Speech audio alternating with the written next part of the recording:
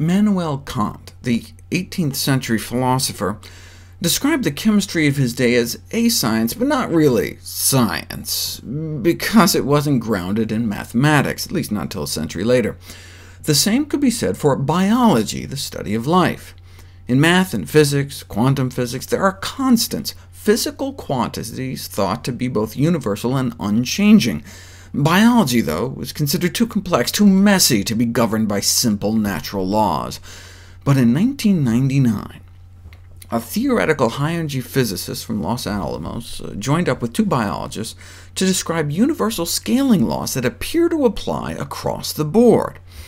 Are there any clinical implications of these kind of theories? Well, a fascinating observation was published. The number of heartbeats per lifetime is remarkably similar, whether you're a hamster all the way up to a whale. So even though mice only live less than 2 years, their heart rate is like 500 to 600 beats a minute, up to 10 beats a second, whereas the heart of a Galapagos tortoise beats 100 times slower, but they live about 100 times longer.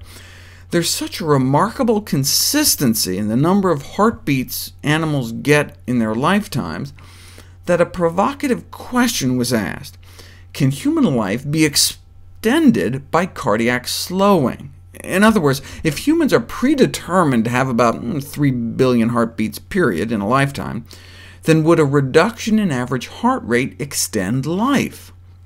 This is not just some academic question. If that's how it worked, then one might estimate that a reduction in heart rate from more of an average 70 beats per minute down to what many athletes have, 60 beats per minute, could theoretically increase lifespan over a decade.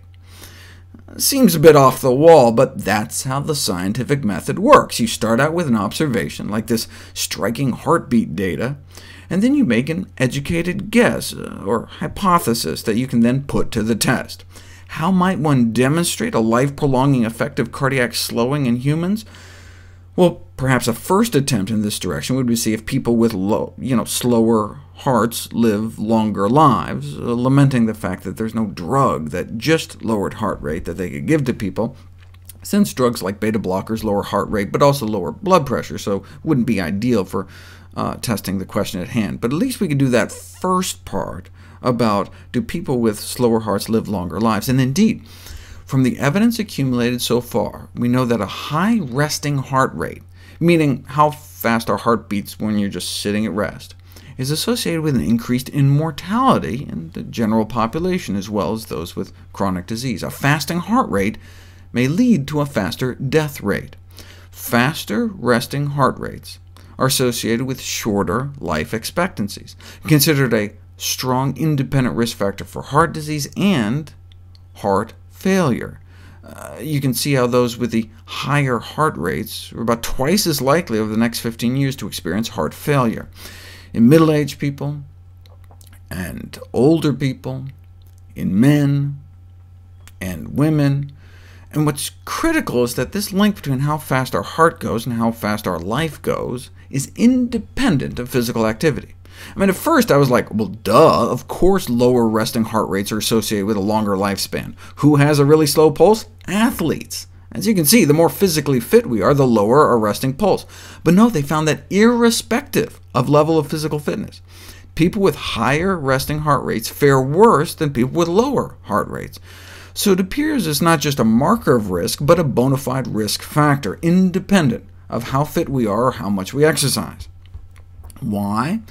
Well, if our heart rate is up 24 hours a day, even when we're sleeping, all that pulsatile stress may break some of the elastic fibers within the arterial wall, causing our arteries to become stiff.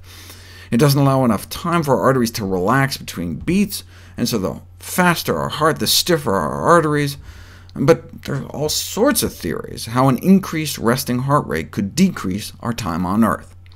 Regardless, this relationship is now well recognized. It's not just a marker of an underlying pathology. It's not merely a marker of inflammation.